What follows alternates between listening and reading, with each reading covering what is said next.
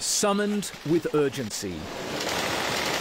China's ambassador hauled into the Department of Foreign Affairs for a tense meeting with its secretary. Ambassador, is China being unfriendly to Australia? Leaving just 20 minutes later under dark grey skies. Ambassador, how is this not a barbaric sentence? The latest dispute, the fate of a prisoner. Today I come to you with the most harrowing news.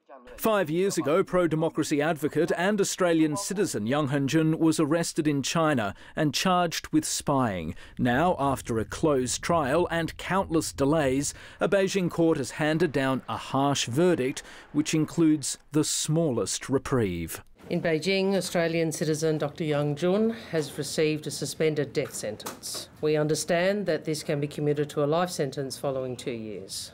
All over charges which the Australian government says are baseless. The news, a painful blow for the writer's family. Their spokesperson calling the sentence at the extreme end of worst expectations and saying they're shocked and devastated. The government is vowing it won't abandon Dr. Jung. The Australian government is appalled at this outcome. We will be communicating our response in the strongest terms. But Dr. Jung's friend, Feng Chongyi, says it shows the limits of stabilisation with Beijing.